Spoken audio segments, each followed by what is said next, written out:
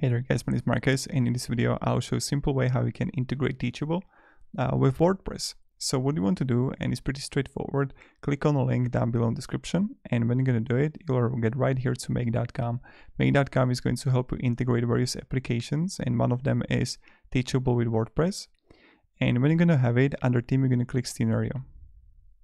So then you want to click on the top right, create new scenario, and right here click plus. Then add here Teachable,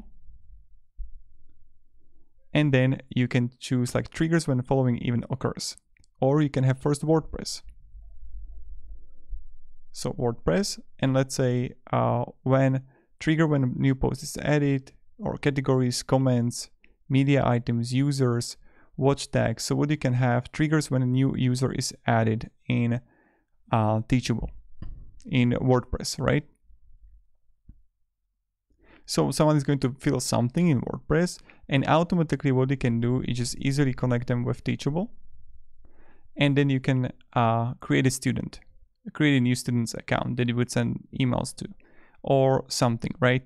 But here you can easily do it. You can have it also vice versa. I don't really know what kind of integration you're looking for, but this is how you can integrate WordPress with Teachable. Nothing that difficult. So if you need any help, let me down below in the comments. And also guys, what you can do, you can contact make.com customer support, where you would just paste the technical issue scenario and then also paste the URL of the scenario, and you would press submit. And that's pretty much how we're going to do it. So yeah, thank you very much and have a great day and goodbye. This is how you can integrate Teachable with WordPress.